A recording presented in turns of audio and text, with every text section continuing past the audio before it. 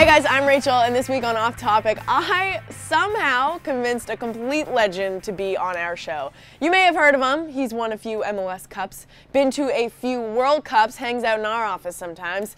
We trekked all the way out to San Diego to spend a day with one of the league's most recent and most notable retirees, Mr. Landon Donovan. Now, I don't know much about retirement. I'm only 23, but I heard that it involves a lot of golf in warm weather, and apparently living life on your own schedule.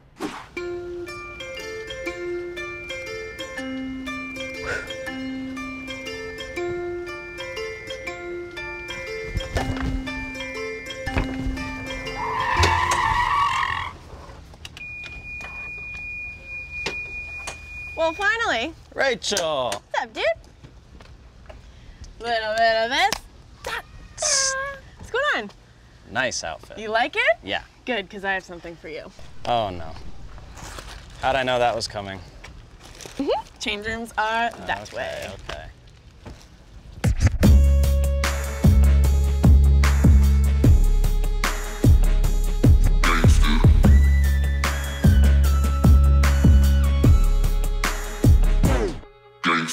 If you could have done one thing besides play soccer, what would you have done? Ooh, that's a good question.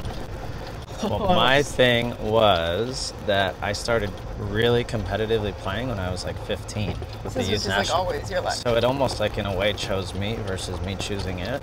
Well, that's deep. Because I was, well, it's like I was good at it, so I was like, okay, I'll just keep doing it, you know. And I never had to really stop and think about what do I want to do. So I was lucky in that way. Yeah. But I guess to answer your question, host a show called Off Topic with Rachel Bonnetta. That would have been my dream job. Oh, see? Oh! You didn't even look at the ball. Maybe you're not supposed to look at the ball. Good shot. Mic drop. Club drop. So what do you like to do in all your spare time that you have now? I've been traveling a lot. Where have you traveled to? We went to Hawaii, Fiji, Maldives, India. Whoa, so you've been exploring the world.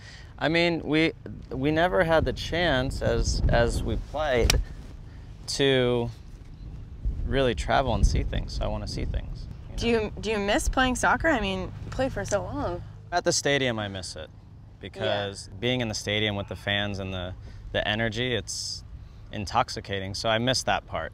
What do you think about Gio taking over number 10? Soccer's different. You know hockey well. You're Canadian, so in Canada, you can retire a number, or you can wait a long time to give someone a new number because there's 100 numbers, but in soccer, it happens quickly. So if someone was going to do it, I think Gio's proven that he's a good guy to take over. Hold on, can I stop this and just show this to a camera? Look at that. What's up? My dad gave me this. He's a lifelong Toronto Maple Leaf fan. Tell your dad I'm sorry. Unfortunately. So you're coaching the Helm soccer camp. Is that a nice way to kind of keep soccer in your life? Yeah, so Stuart Holden, Brian Ching, and myself got together. We wanted to stay connected to soccer in some way, and we wanted to have fun. We've realized that it's pretty enjoyable to go out and just help kids. They really get a lot out of it. I think we get a lot out of it, so it's been really fun. What kind of coach are you? Are you like a mean coach, or are you? I'm a dictator. It's my way or the highway. No, I'm positive. I want them to know what we experience as pros. It does us no good to just sort of fluff it for them and not tell them what it takes to. And it's not just a pro soccer player. It's a good at anything in life, right? I mean, you have to work hard to do what you do. You don't just show up on camera and do what you do. You work hard, you prepare. That's the same thing as we do, I think, right? Yeah. You work hard?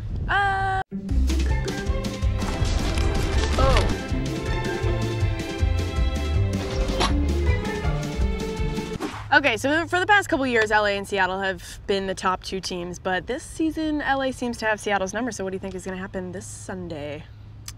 I think the Galaxy win. How did I know Is that you were boring? gonna say that? Yeah, it was boring.